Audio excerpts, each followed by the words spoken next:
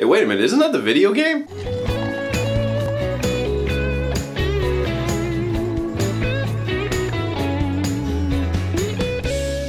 Hey guys, this is my review for Tomb Raider. Sorry it's so late. I admittedly saw it like almost a few days ago, and I've been meaning to get around to this review. But I just wanted to rewatch a few elements of the game, the recent reboot by Crystal Dynamics, and this movie really does take a lot of elements from that game.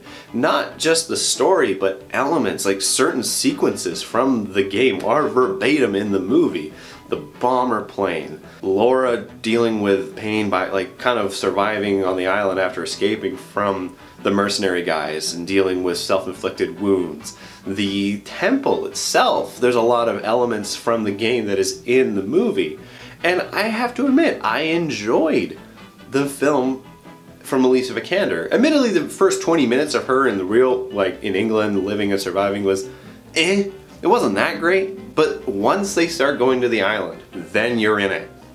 And I enjoyed it up until the villain was introduced. This guy is great. He's a fantastic actor. He's proven himself to be so in the TV show Justified. However, in this, I know he's been on the island for 7 years. Yeah, that would suck. That would drive anyone insane. But he doesn't even bother to try and differentiate himself or even try and give this cast a false illusion to Laura. He's like, yeah, I'm a bad dude. And it really lessens any impact and any sort of interaction with him because you just don't really, you're not interested in him because he's just a straight up stereotype villain. However, anytime Alicia Vikander is on the screen, she kills it. She really brings the character of Laura to a realm of reality. It's not as cheesy as the Angelina Jolie ones were, but that's a totally different category in itself. Aside from that though, follows a lot of very rudimentary, very stereotype story angles.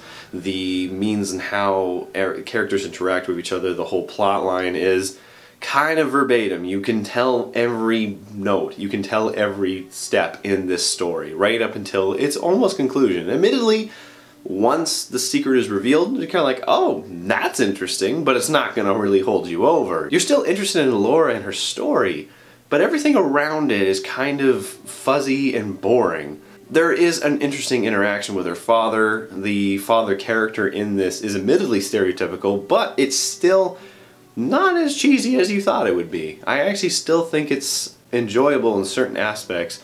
There are some cheesy parts, however, but it's not like in your mouth every time there's interactions or throughout the movie.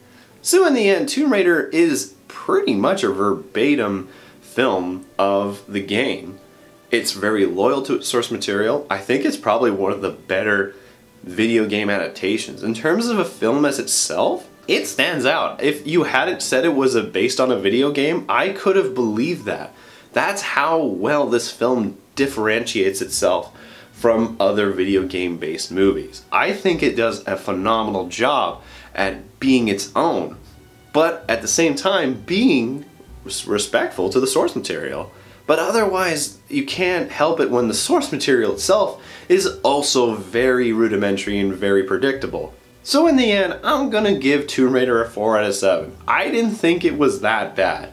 In terms of one of the better video game adaptations in a while, I almost wouldn't disagree. It is one of the best video game movies made in a recent time. It's not the most profitable. They're not gonna make a sequel to it. Any scene with Nick Frost in it, admittedly, is cringe. It is a total cringe fest. The ending is a total cringe fest. They even fucking revealed it in the trailers. But aside from that, it's still a fun time. You might enjoy it if you're a Tomb Raider fan, but in my opinion, I'm still gonna watch the original Angelina Jolie one. That one's just so dumb, it's fun. Anyways guys, I hope you liked this video. If you did, leave a like. If you're interested in more, maybe subscribe. Otherwise, that's all from me. I'll see you guys next time.